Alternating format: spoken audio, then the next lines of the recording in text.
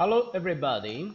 Now this video will show you how to have one complete firmware backup from the latest Western digital hard drives with PCB number 800065 or 800067 or 810003.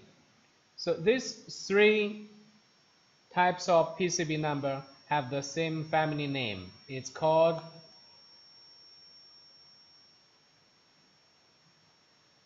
this is a family name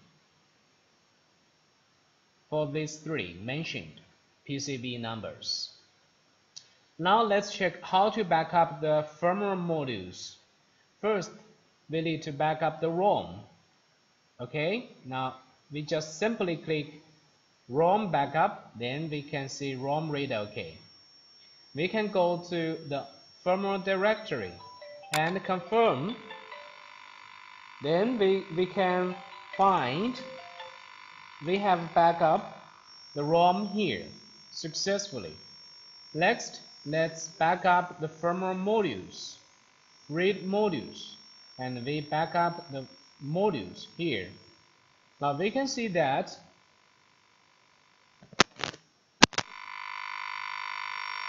the DFLWD firmware repair program can back up all these firmware modules at high speed.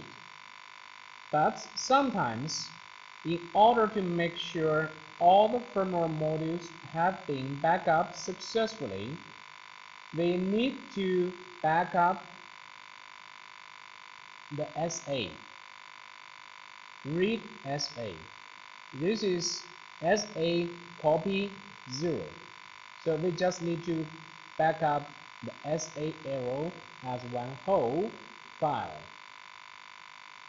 So this makes sure no missing modules, because sometimes with the standard firmware module backup method, the module names for the new drives, they may have been changed. So if we just backup from modules, sometimes the module may not be completed. So users are suggested to back up the SA arrow. So this will make sure all the firmware modules will be backed up successfully. We go to check the log window and we will find the backup result.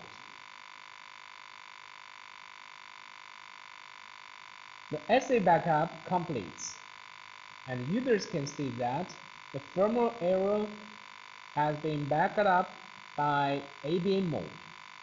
So this is how we can back up the whole SA arrow. Thank you for watching this video.